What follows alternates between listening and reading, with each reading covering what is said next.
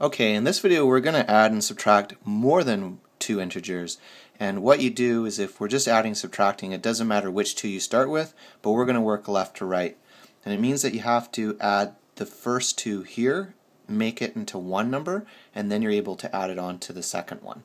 Now before you do anything, here's my recommendation: get rid of any double signs. There's no two signs here, it's just a negative and a number.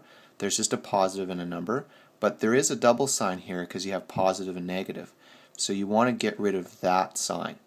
And remember, we would use a little shortcut, and the shortcuts, remember, were positive equals a positive. Oops, I guess you can't see that.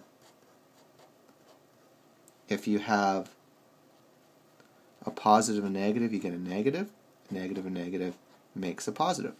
So if you use that little shortcut, you can use that to simplify where you have double signs. Okay, so positive and negative will make a negative. So let's rewrite this.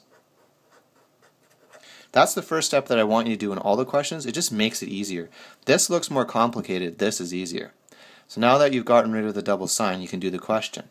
So you add together the first two, and you would use your number line. So you're going to be starting at -2, and you're going to go up 4 floors.